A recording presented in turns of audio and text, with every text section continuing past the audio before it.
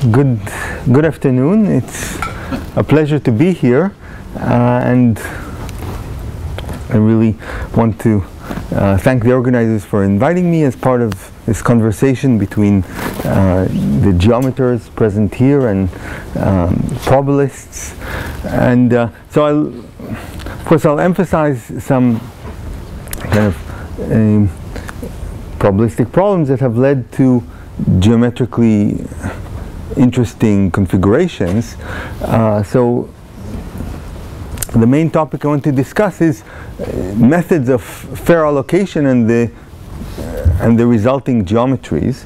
So this is part of a topic I have worked on for about 10 years with Alexander Holroyd, who's also at Microsoft, but through the years, Robin P. Mantle, Oded Schramm, Chris Hoffman have participated in this, and as I'll come later to collaboration with others on this problem. So what you see here, yes, there should be a microphone, but just for the recording.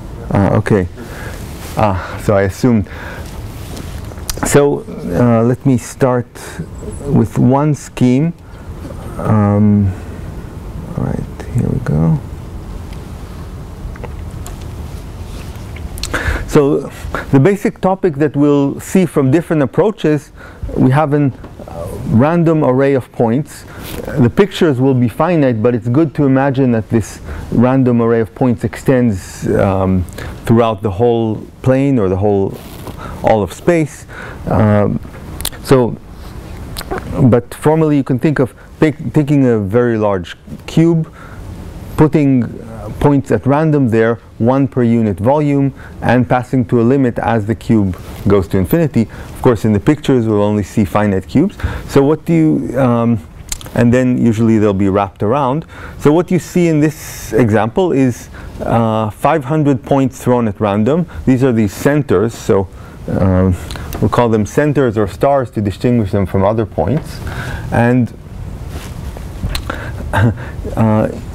the basic problem, which we'll see different approaches for, is how to allocate in a kind of distributed way to each one a unit of area. So we assume that the area is exactly 500 and the number of points is 500. How each point gets its fair share, and the method that created this picture, you can think of each point as growing a sphere around it at unit rate and capturing all the area that it reaches first until it is sated. Okay, so some points, like some centers like this one, are lucky. They get sated within a short distance around them. But other points other centers that are hemmed in have to go further. So for instance, so there are many examples of this, but which is easy to see. So even this one, see, it gets some area around, but then it doesn't get its full share, so the disk keeps growing, and eventually it completes its area quite far away. And whenever you see in this picture some kind of low curvature disk, it signifies that some center had to wait a very long time until it got its unit of area. But eventually everyone does get sated, because there's exactly 1 point per unit area. So a point can control a disconnected set of... Exactly, yes. Other methods will yield connected sets, so different methods have different features. So this method has some virtue of stability. So as I'll explain, it's related to the Gale-Shapley stable marriage algorithm, so this part of the talk is based on joint work over several years and papers, as I mentioned, with Chris Hoffman, Andrew Holroyd, Robin P. Mantle, and Oded Schramm. So again, this is the setup. We have points and so we'll call these points centers and the other ones sites just to distinguish them. So the centers are ones that will want to get their unit of volume, and so formally, when we take these boxes, put uniform points in them, and take the limit as the box goes to infinity, this converges to the Poisson process. But it's fine for purposes of this talk to just think of this limiting procedure as getting the points. Now, really for most of this, the points could arise in many different ways. And so you could, for instance, take a lattice and put random translations, so every lattice point move it independently. That will give a different kind of collection of random points. Or there is another kind of point process that's very important in this type of problem, has arisen from random analytic functions. So you take a series like this, sum a and z to the n, normalized by root n factorial, and where the a-n's are complex. What? Oh, sure. So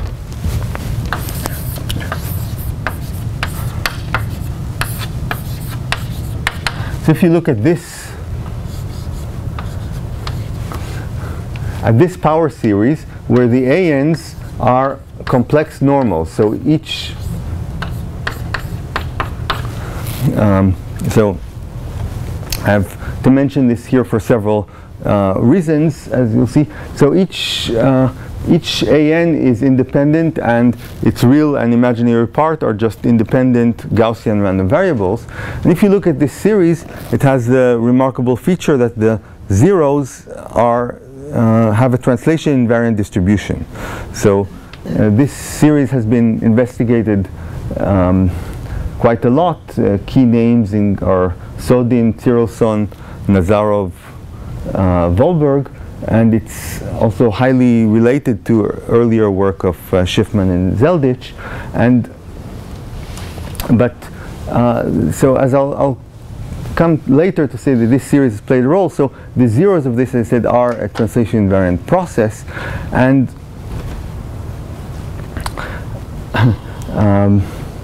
okay, so as I mentioned, we want a fair allocation, so meaning almost every site should be allocated to some center, and the territory allocated to a center should have volume 1. So I told you how we want to create this partition that you saw in the picture by this ball growing procedure. One problem when you try to formalize it is, especially when working in infinite space, the volume allocated to each center, well, that depends on the volumes allocated to other centers, because if they reach some area first, then this center can't get it, and those in turn depend on others, and so on. And we have examples of processes that seem to be defined this way, but actually don't exist. So one has to be careful in defining a process with infinitely many, which has infinitely many sub-processes all evolving in the continuum, each one depending on the others, that some naive definition that you might think makes sense actually doesn't. So, so to rigorously construct this process, it's good to observe that if it existed, what properties must it have, and then we actually use these properties in the construction. And the property it must have is stability. So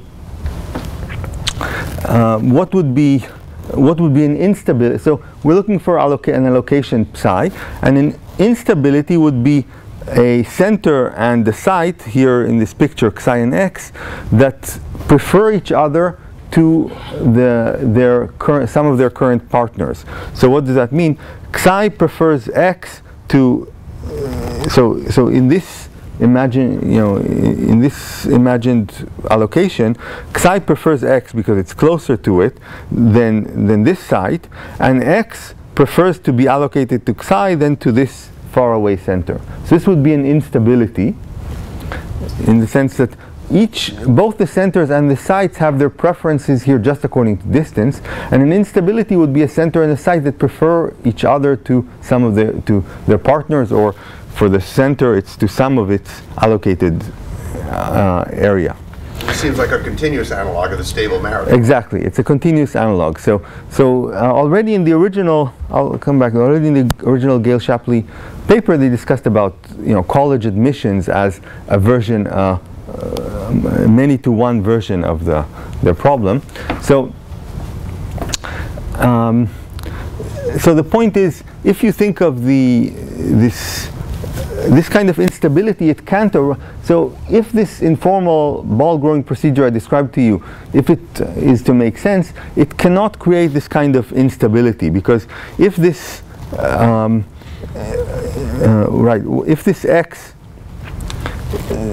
psi, as it grows the ball, it will reach x before this center reaches x. So the only reason psi might not take x into its territory is either it's already sated, but then if it's already sated by distance x, it wouldn't take this point, or the other possibility is x is already taken at that point. But if x is already taken at that time, then it can't be captured by this further center.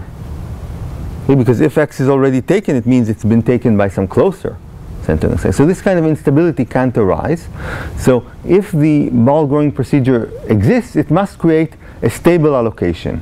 So we can now turn this on its head and ask, well, can we find some stable allocation? And then, and if it's unique, then that's what has to correspond to this procedure I described to you. And indeed, for any invariant point process, there is a unique stable allocation. So this differs from the classical Gale Shapley setup, where you could have more than one stable matching, and I'll explain where this difference arises from. What does A period, S period mean in the theorem? Almost surely. So with probability 1. Thanks. Okay. Thanks. Okay, so let me quickly remind you of this, tell you of this classical Gale Shapley paper. This is, by the way, the most highly cited paper in the monthly ever, 1962. And so the basic setup has, well, either men and women, or colleges and students.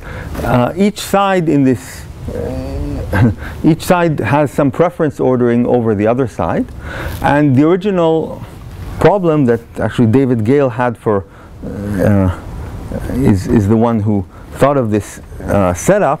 What is to find a stable matching? So stable meaning that there is no instability. So again, an instability is a pair, in this case a man and a woman, who prefer each other to their assigned partners in the matching.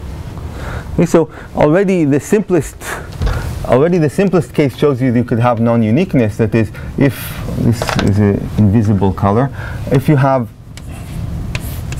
these are the preference, so if you have just say 2 men, 1 and 2, and 2 women, A and B, if these are the preferences for the men and these are the preferences for the women, meaning the arrow points to the most preferred, then in this case both possible matchings will be stable. So stable matching in general is not unique. And originally it was a problem whether it even exists, because as pointed out in the Gale Shapley paper, if you think of a roommate problem, so you have n people and n is even, you want to divide in pairs and to become roommates, and again each person has ordering over the others, then in the roommate problem there need not exist. You can just find a simple example with already with 4 people, that there need not exist a stable partition. So, and similarly they generalize it to the setup of colleges and students. Every college has an ordering over the students, student has ordering over the colleges, and this time, every college has capacity to admit many students, but still the notion of stable allocation is the same as before. We don't want an instability, and there is a stable allocation. In general, it's not unique. While not widely used for colleges and students, this method is used to assign residents to hospitals. So what is the Gale-Shapley? What is the Gale-Shapley algorithm? So in the original setup, say in the men and women, each man proposes to his preferred, to the first woman on his list. Each woman rejects all but the preferred man, the most preferred man that has applied, but that has proposed. But to the top one, she doesn't say yes. She just says maybe, rejects all the others. All the others go to the next on their list and propose to her, and then again each woman reassesses all the current proposers, rejects all but the top proposer, and this process continues until every woman has a unique proposer, and that has to be a stable matching. You can easily see that instability couldn't arise in this algorithm.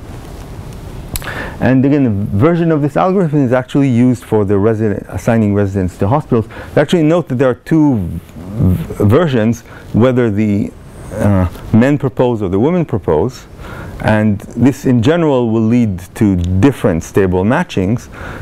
It leads to the same if and only if there's a unique stable matching. If a woman says maybe to a man, does he go on proposing, or he also? No, he waits. He waits also. Right, because yeah, she is on the top. She is on his preferred choice, except for those who have already rejected him. So he will wait. So the same. So the same thing can be used in our setting. So each site, so these are the points in the plane, applies to the closest center that has not rejected it. Okay, so say here is a site or a bunch of sites. They've applied to this center and this center but been rejected, so they apply, next apply to this one. And each center rejects any of the current applicants that are too far. Namely, if it had, so it just wants a unit of area. So if it had more than a unit of area of applicants, it rejects all but the closest unit of area. Okay, and those applicants continue to other centers. Okay, and you just iterate this, and then the one thing that needs to be proved is that for almost all sites, so points in the plane or in space, they will only be rejected finitely many times. So eventually they will stop being rejected, and then that's the center they'll be allocated to, and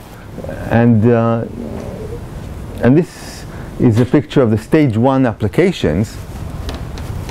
So you can see what you see in the stage 1 application is just the Voronoi tessellation.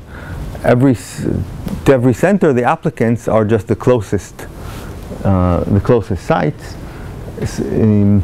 So that'll just give you the Voronoi tessellation.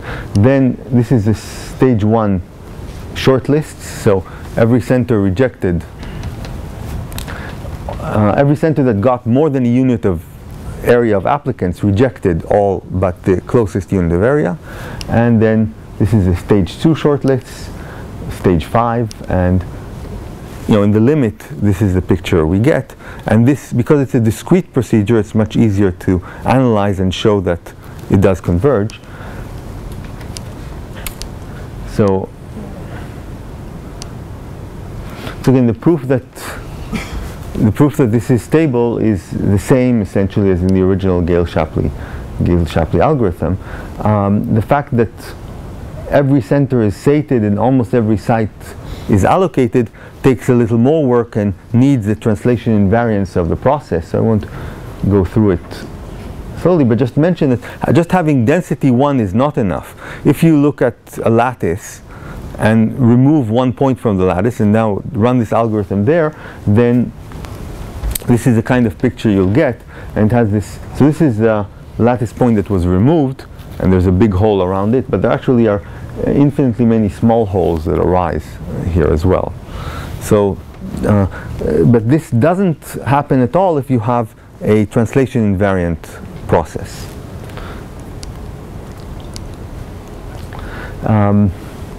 So some geometric facts that we do know about this process, and all these papers are available on the archive, and if you want to see more. So each center has a territory of finitely many bounded components. Maybe I'll skip this, and as mentioned, that in order to understand the long-range correlations of this model, it's good to think of it inside a family of models with an extra parameter, alpha, which is the appetite of every center. So the centers have density 1 per unit area, but now imagine they have an appetite alpha which could vary. So for alpha less than 1, the picture is subcritical, so there'll be some leftover area. For alpha bigger than 1, that's maybe the appetite, but not every center can be sated. So here's the picture for appetite 0.2. This is 0.8. This is appetite 1, what you've seen before.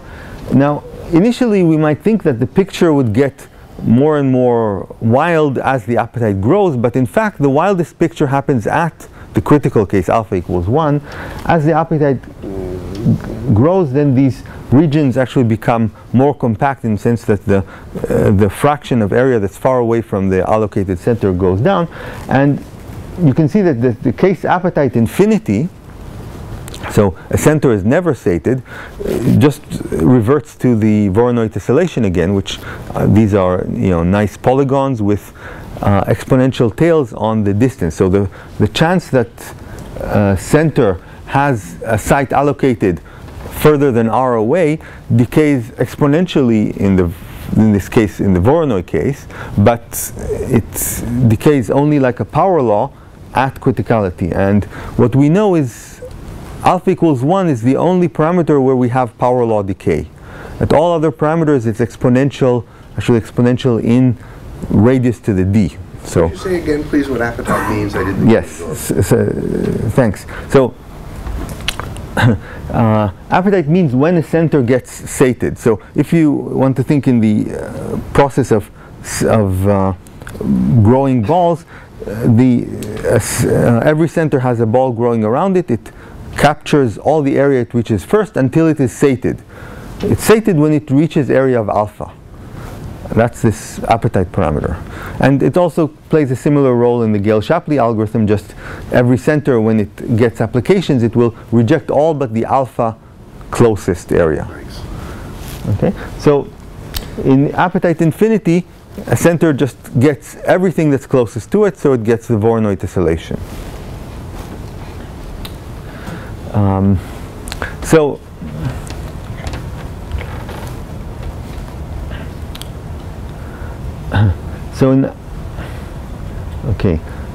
So the key thing is when alpha is not critical, when alpha is not 1, you have very good control of the distance that a center can get. Or here we're parameterizing a different way. Look at the origin, which is just a typical point here, and see how far is it allocated. Where is the center that the origin is allocated to? So that's this x. And if alpha is different from 1, then x has better than exponential decay. So this expectation of e to the x to the d is finite. While at criticality, there are power laws, though the exact power law is known only in dimension 1. So even in dimension 2, we know it's a power law, but what power is not known. So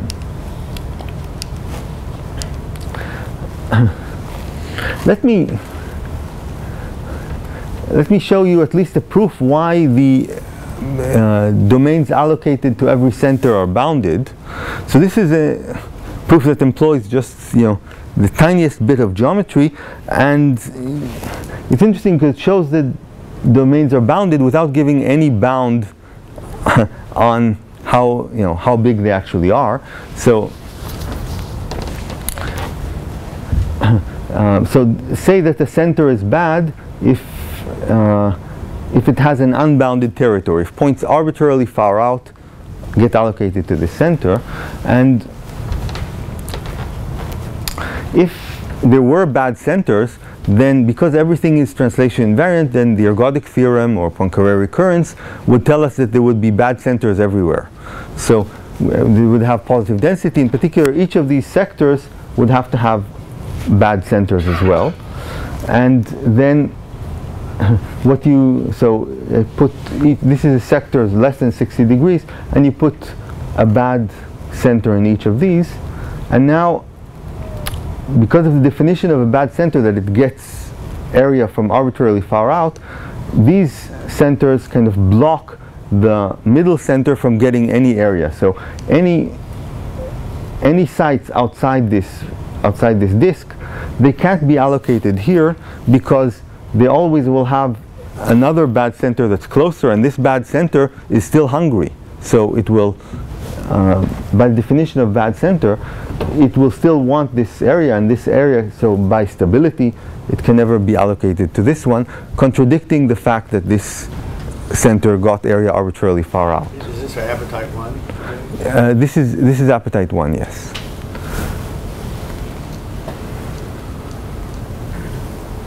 Okay, so let me skip this, and there are two other allocation schemes I want to tell you about. So this is an allocation with connected territories. Unfortunately, we don't know they're bounded, although they seem to be bounded. And this one was constructed by Maxime Krikun. And let me just quickly tell you what's the idea of this one. So in this process, you start with the infinite collection of points, these random Poisson points. Then you build a minimal spanning tree on these points. So we know what the minimal spanning tree on a finite set of points is, right? Just a spanning tree where the total edge length is as small as possible. What does a minimal spanning tree mean here? Well, how do you construct, if you have a finite set of points, that's one of the easiest algorithmic problems to construct a minimal spanning tree. The greedy algorithm works. You can put in so you can put in every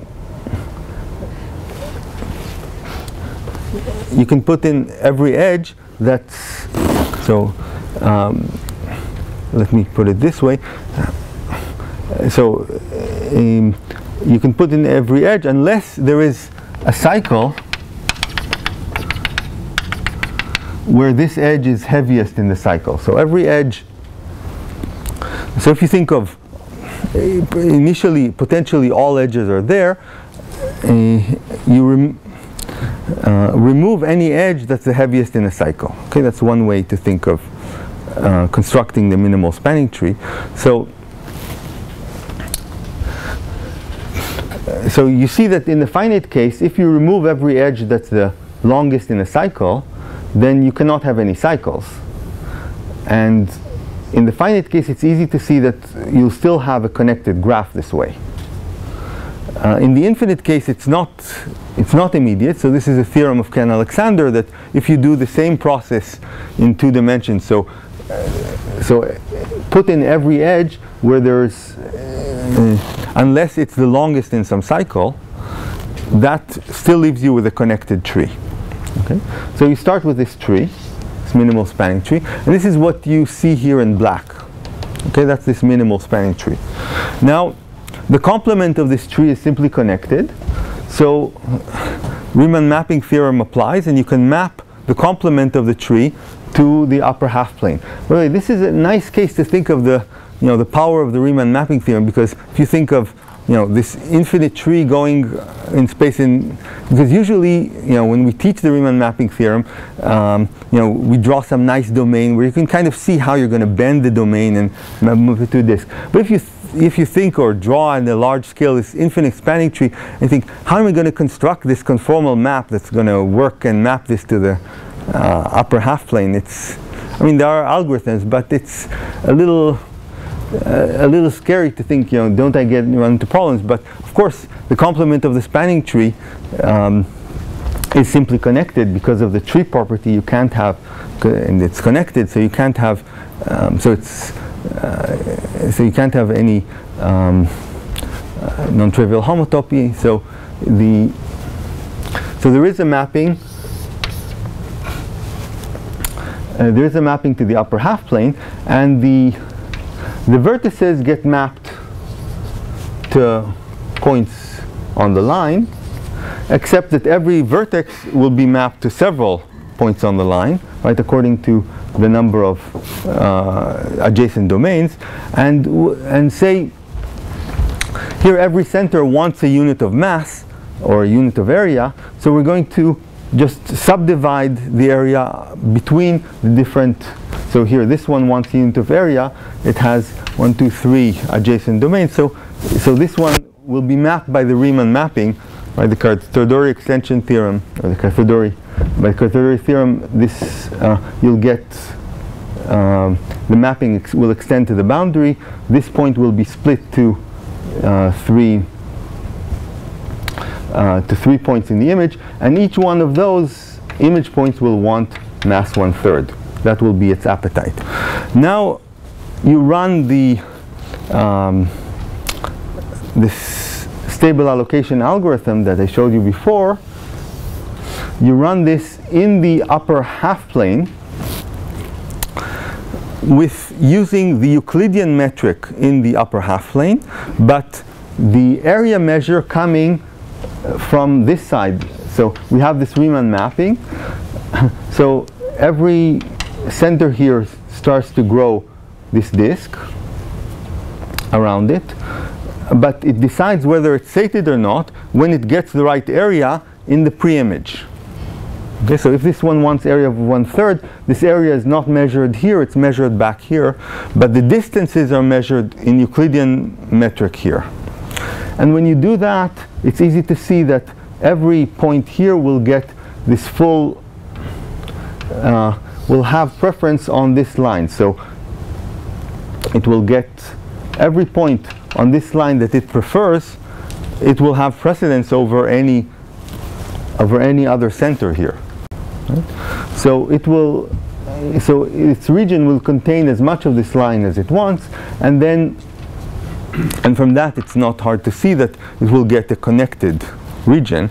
What is hard to see and is still not rigorously proved is that the regions allocated this way will be bounded. Once you find them, you can map them back using the Riemann mapping, and this is some picture of what you get. The domains seem very bounded, but there's no proof of that. So I want to now switch to, unless there are any questions, I want to switch to the third and perhaps most, from my perspective, most interesting allocation scheme. And so let me get the right file for that. Okay.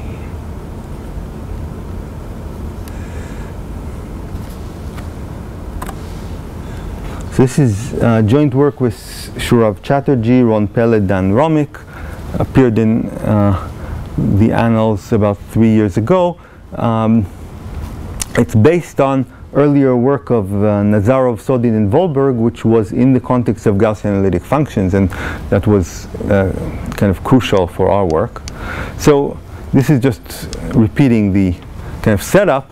This is the kind of allocation we'll get from this process, which is gravitational allocation. Particularly, it does yield provably connected domains. The one problem is that for random points, for uniform random points, this method will only work in dimension 3 and higher. It doesn't work in dimension 2. So in dimension 2 you can do this in finite regions, but not in the infinite planes. However, you can do it in the infinite plane if your process has more rigidity than the Poisson process, so it does work for these Gaussian analytic functions or for a perturbed lattice. So I'm going to skip kind of the general background on this process that you've seen and go to our work. As I mentioned, so Nazarov, Soden, and Volberg were interested for slightly different motivation in allocating area to the zeros of this Gaussian analytic function that I wrote here, and they defined some gradient flow allocation. Although the process of the zeros seems like a more complicated process than the Poisson, and it is more complicated in many ways, for the purpose of this allocation it's actually simpler. Anyway, let me jump to the way we define the allocation. So it's based on gravity. So, so again, you have Z are the centers or stars that are going to get volume allocated to them, and on every other point in space, X, we have a force of gravity, which is just the sum of the forces from all these centers or stars. So if we're in d dimensions, we're going to use Newtonian gravity. So the force of gravity is proportional to distance to the power d minus 1, and you can or inverse of that, and you can realize that by just taking the vector z minus x and dividing it by distance to the d, right? So this is a vector force pointing from x to z, and its magnitude is the distance to the power 1 minus d. Okay, and now we want to sum these forces over all the stars, z, and that indicates the force acting on a point x. So this kind of force was first considered by Chandrasekhar in the 40s, and he already observed that this series, so it never converges absolutely, but even conditionally it will only converge in dimensions 3 and higher. So if you just add this series in dimension 2, it's always divergent when the centers are random. But even in dimensions 3 and higher, it's important in what order you do the summation. So here, in order to get an invariant field, we're going to sum in increasing distance from the target point x. Now that's convenient because that automatically defines the translation-invariant force. It's not convenient for other purposes, because if you want to start differentiating this according to x, then it's not convenient to have the variable you want to differentiate by including it in the defining the ordering of summation. So you want to move to summation in a fixed order, and you can, but it turned out with a strange change. So let me I'll come to that. Okay, so in order to understand what's the effect of changing the order of summation, let's define a two-variable function. So gu of x is the force acting on x, but when the ordering is not according to x, but according to distance from another point u.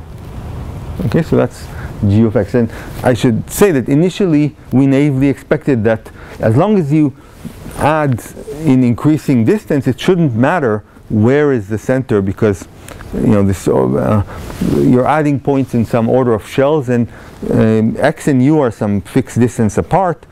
It shouldn't, for faraway points, x and u look like the same, but it turns out it does make a difference. So here's the exact statement. So if you look at gux and compare it to gvx, so you keep the point x, so all the summands here are exactly the same, but the difference is just the order of summation. And changing, we know that by changing the order of summation we can make a series go in, non-absolutely convergent series go anywhere. But here the change looks rather slight.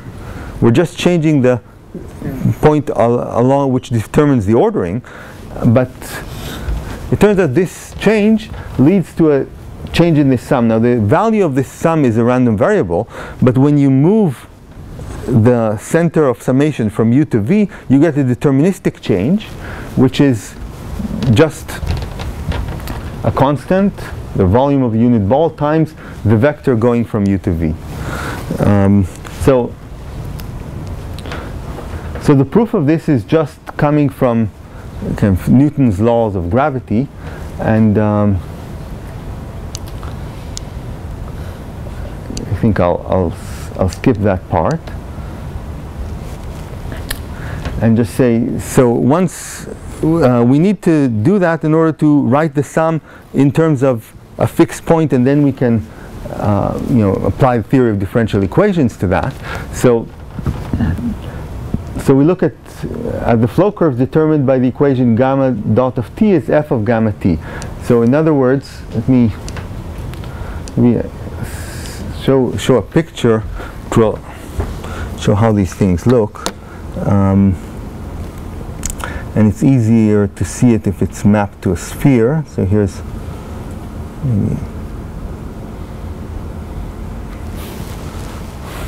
okay, so this is the same thing happening on a sphere, so it's easier to see. So again, for every point in space, you look at this force field determined by all the centers or all the stars. And now the point is going to move according to this gravity, but this is Aristotelian movement, that is, the gravity is used as a gradient field rather than an acceleration. It's used as a velocity or an acceleration. So every point, when gravity acts as a gradient field, every point will fall into a star. It won't start circling stars because there's no inertia. So for every point, the balance of the forces will lead it to go to some star. It's not necessarily the nearest star, except for a zero measure of boundaries that where the forces balance. Now here's the so the formula you wrote that we might have thought was a force is a velocity. That's right. Well, we can define the gravitational force, but then the force, we use it as a velocity, as a gradient field, okay, to determine this allocation. And here, the beauty of it, somehow, why this method is preferable to the others, is that here, as I'll show you, we get unit of volume per point without kind of forcing it. So if you remember in this stable allocation picture, a center got sated when it reached unit volume.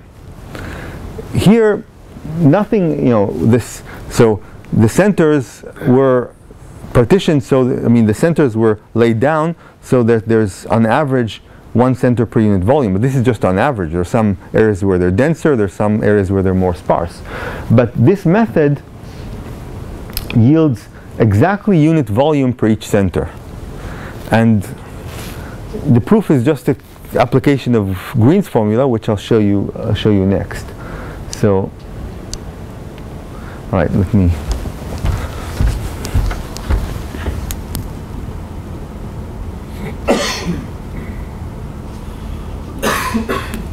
Okay. Where are we?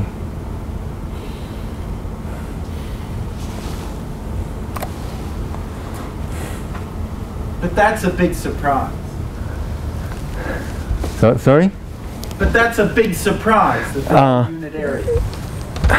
Yes. So in fact, this connection was first observed in the Gaussian in the setup of Gaussian zeros of Gaussian analytic functions by Sodin and Cyrilson, and then exploited by Sodin, Nazarov, and Volberg in their analysis of that Gaussian analytic function, and we transported their idea to this setup. So which point process is that theorem? So this is our theorem is for Poisson, so for random points in dimension 3 and higher. But the Nazarov, Sodin, Volberg prove this for the zeros of this function in the plane, although they didn't represent it this way. So they represented the force not in terms of this sum, but rather as the gradient of log of the, so So this is the function f. They looked at the function log f and used its gradient to determine this force. So in this case, there is a convenient. There's kind of it's easier to define the force. We have to kind of construct the force by hand, but it turns out the idea is similar. So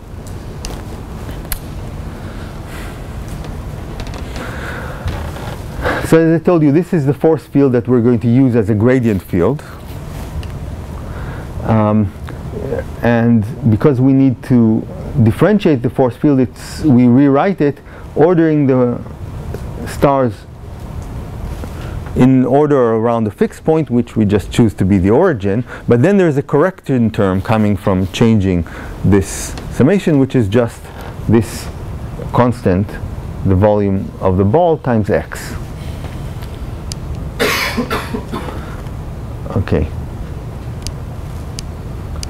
So now y equal area in each basin. Okay, this is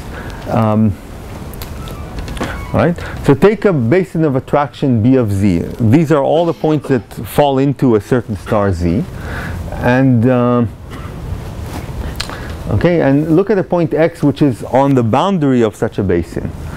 If n is the outward pointing normal vector at x, then the normal is actually orthogonal to the force at x, because the way these boundaries are defined, the force there is exactly balances. So the force is along the boundary. It doesn't point. If the force would point into the basin, then this would not be a boundary. This would still be attracted to the star.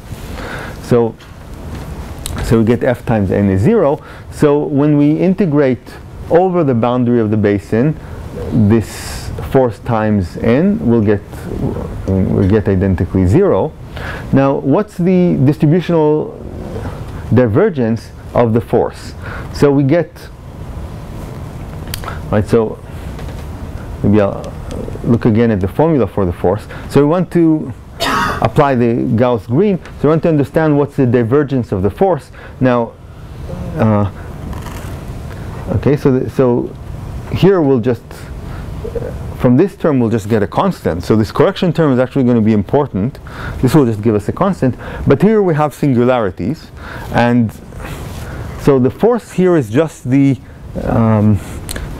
after all, it's just the gradient of the Newtonian potential. So if we're going to take its divergence,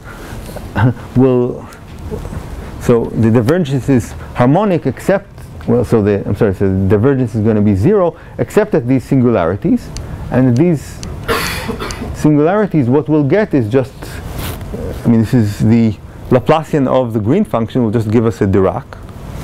So in the end up, what we get with the divergence is d times the volume of the ball minus, again, d times the volume of the ball multiplied by these Dirac masses, summed over the basin. But by definition of a basin, it just has a unique star in it. So there's a unique singularity. So to conclude, we write the divergence theorem in this way. So this integral, which we know is 0, is the integral of the distributional divergence of f on the basin, and that okay, and that integral, what does it give us? We have to integrate this constant, so we'll get d kappa d times the volume, and then we have to subtract this minus the number of stars inside, and there's a unique star inside, so we get this. So the volume of the basin must be 1. Could you just repeat the last half sentence? Must be 1. The last. That's a quarter of a sentence. Okay, so again, we got. All right. So this integral was 0. This is the integral of f times the normal. Okay. So this will be equal to the integral of the divergence on the interior. Now, what's the divergence of this force? It has two terms in it. One is just coming. Well, so the divergence has this constant minus a contribution for each star. Each singularity contributes a Dirac mass to the divergence. But now when we're integrating this just over a single basin, only one of these singularities inside the basin, the star that determines the basin. So we'll just get, now when we integrate this, we'll get the volume of the basin, and this will get just, you know, this constant times 1 from the singularity. So this must be equal 0, so we get 1. And you know, it's a case. So now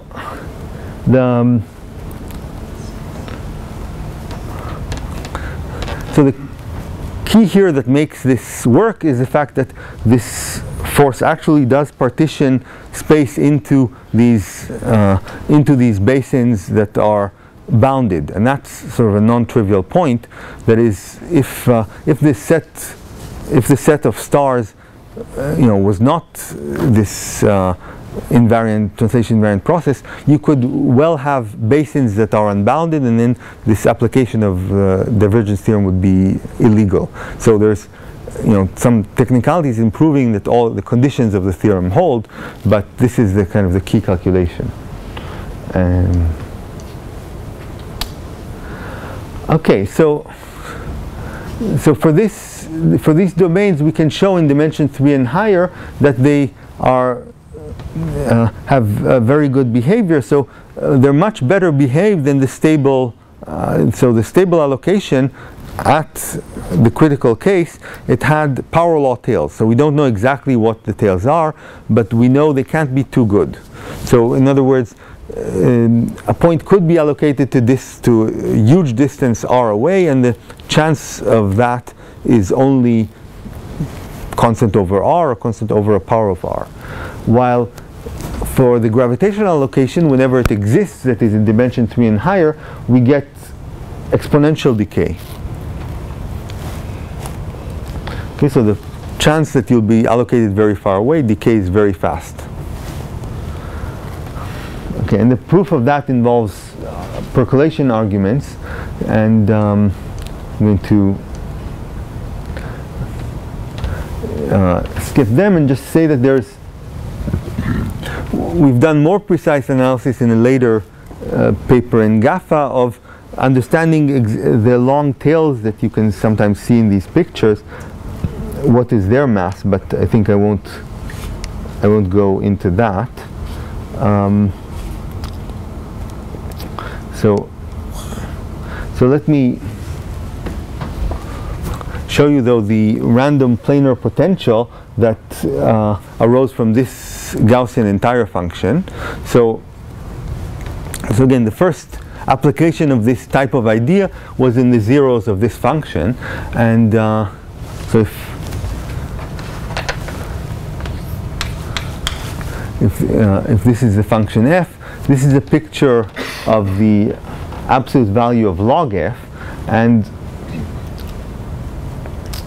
so here the allocation can be, so the absolute value of log f will be minus infinity at the zeros of f, and here the allocation can be thought of this way. So look at this surface, and so this is the potential. So the force field we're going to apply is the gradient of that. But you can think of taking this surface, and at every point you could put a pebble and see, if you leave a pebble there, where will it roll? It will roll into one of these holes, which correspond to the zeros of f. And the basin of attraction of every zero is just all the initial locations where pebbles will roll into that location. And again, in this case, what Sodin and Searleson realized, and Azarov, Sodin, Wahlberg proved, was that the basin of attraction of every one of these zeros has exactly the same volume. So there are many other nice facts about this allocation. So this is one of them, which follows from Liouville's theorem. So if you look at gamma A of t, so these are okay.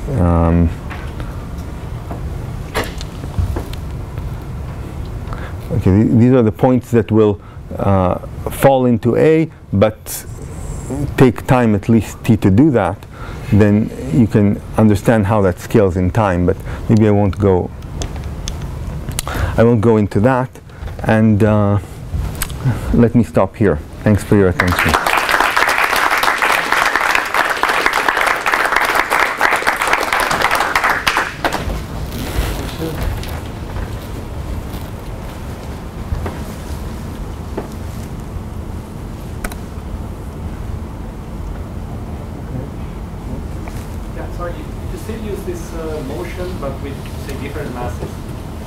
Yes. Some of the areas of the classical attraction proportional to... Right. So you still need some translation invariant to be sure that the regions remain bounded. But for instance, if you do this and assign every point a random mass, which is also uniform in some interval, then you'll get an allocation where the area allocated to every star will just be proportional to its mass.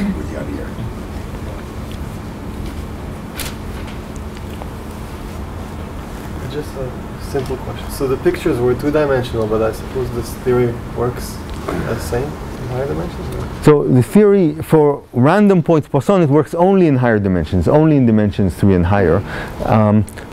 So the problem in dimension 2 is that the force, when the points are at random, there's too much volatility. The force acting on a point doesn't converge. But if you have other arrays of points that are not as wild as this completely uniform random points, then this makes sense, this works in 2 dimensions. So I started with this Gaussian analytic function, but a simpler case is a perturbed lattice. Start with a lattice and take every point in the lattice and give it an independent random perturbation. Then this will work in 2 dimensions. But kind of our main interest was in this Poisson process, the limit of random points, and actually all of this is in higher dimensions. Even though the pictures in the very beginning were 2 dimensional. The pictures? Yeah, the appetite with the... Okay, that I thought you were talking about gravitational. So the stable allocation has the advantage that it works in all dimensions including 2. Right. So that works in 2 and higher. No, there's no difference there between 2 and higher dimensions. And is there some possibility to say something about sort of the topology of this sets, because it could be disconnected in dimension 2, but maybe it's always it can always, in any dimension you have some disconnected sets. So it's easy to see if a center is hemmed in by other centers, then it will get a disconnected territory. This is different in the gravitational allocation. It's always connected. So even if a center is hemmed in by others, it will it will create a connected set which will include some kind of long thin tails that go in between the other centers. So it's first, when you think of the gravitational allocation, it's first surprising if this is a center and and it's surrounded by a bunch of other centers all around here, then it seems, and suppose the area near it is much smaller than 1. How is it going to get area 1? Well, it's going to get some area 1 which comes here. So because these points here have will have an exact balance of the forces, and miraculously it will get exactly area 1 because, well, Green's theorem forces it to.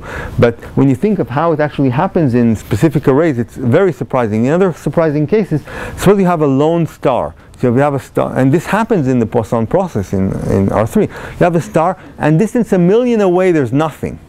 Okay, all the stars. So this will once in e to the million cubed, this kind of thing will happen. So then you think, so here's a center, and everything is very far away. How come? And you apply this gravitational force. How come it's not getting? But in this case, it will get almost exactly a ball around it.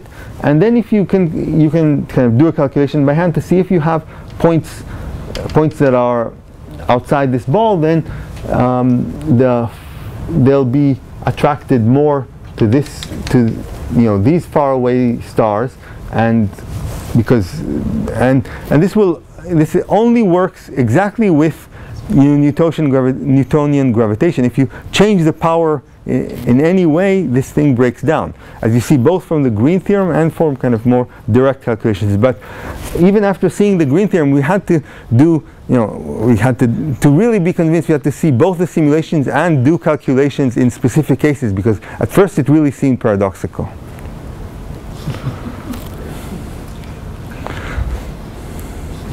So, is anything known about the sort of the interfaces between the basins? Sort of what they look like? I mean, your pictures seem very suggestive. Right. So there's some. Bernie, have you worked on that? So Well, in the planar case. yeah, in the entire function case, then I think there would be a number. Every point is incident to an average of 8 basins. And every basin is adjacent to 8/3. I can't quite prove this. I can prove this in the bounded case on the Riemann sphere. So it should be true. It should be true on the plane. But Right.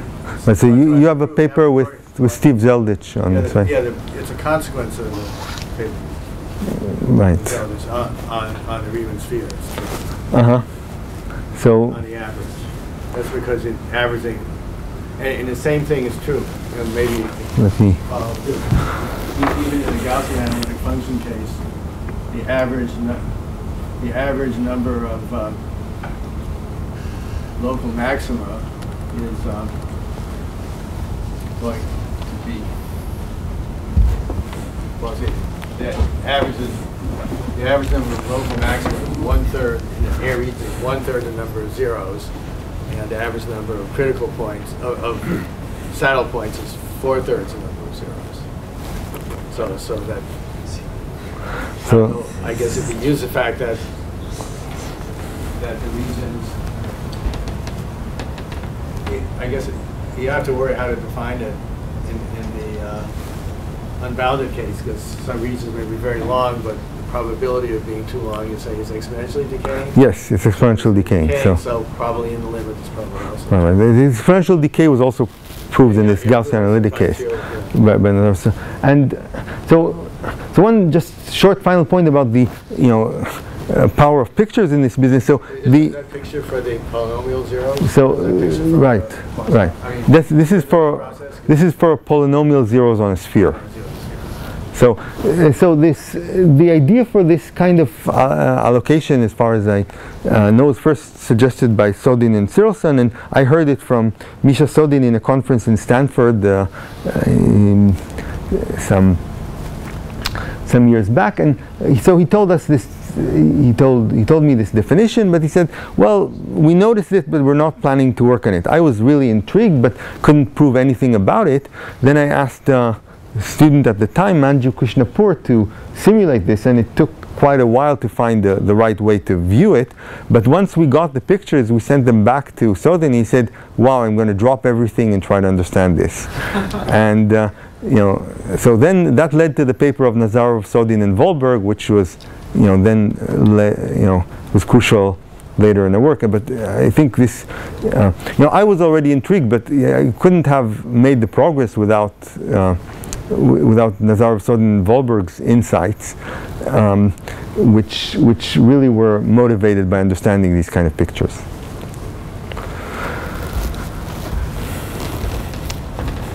Okay, let's